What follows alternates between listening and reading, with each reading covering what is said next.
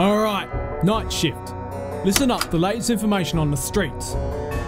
There's been an increase in the amount of thieves out. I'm getting reports of up to 8 running around at once. We spotted them pushing out their turf.